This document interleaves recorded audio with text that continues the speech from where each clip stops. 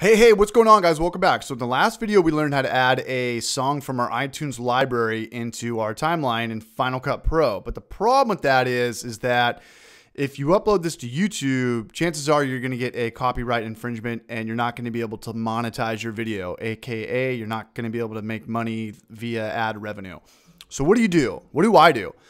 What I do is I go up to the internet browser and I type in YouTube audio library. Just like that. It's the first one at the top, YouTube audio library.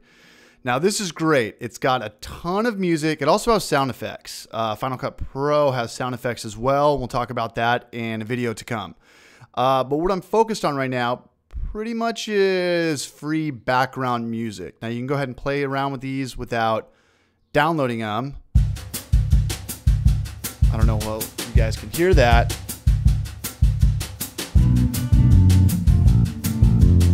Sounds really good though.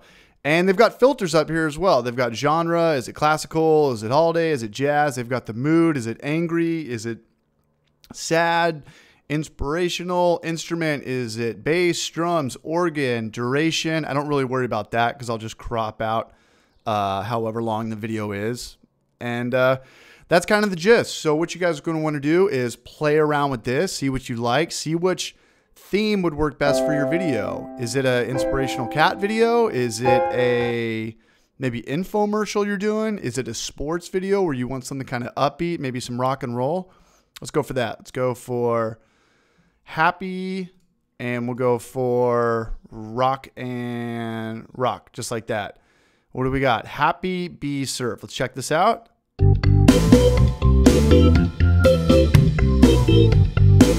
I like it. Then we'd go over here to this little download icon just like that. And what I'm going to do is I'm going to go ahead and click on this. I'm going to reveal it in Finder. Now you can go ahead and just drag this to your desktop. You can go ahead and put it, I'll put it to my desktop. Is that going to work? Yeah.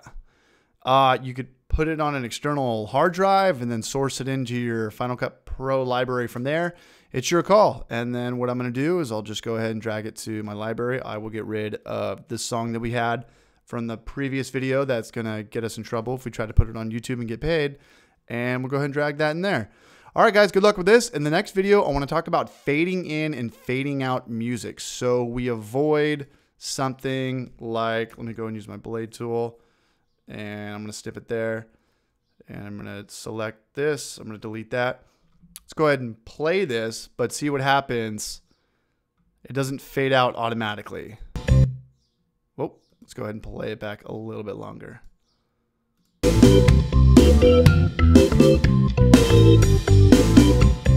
See, I want to avoid that. I want it to slowly fade out. So good luck with that. YouTube audio library, play around with it, see what you like.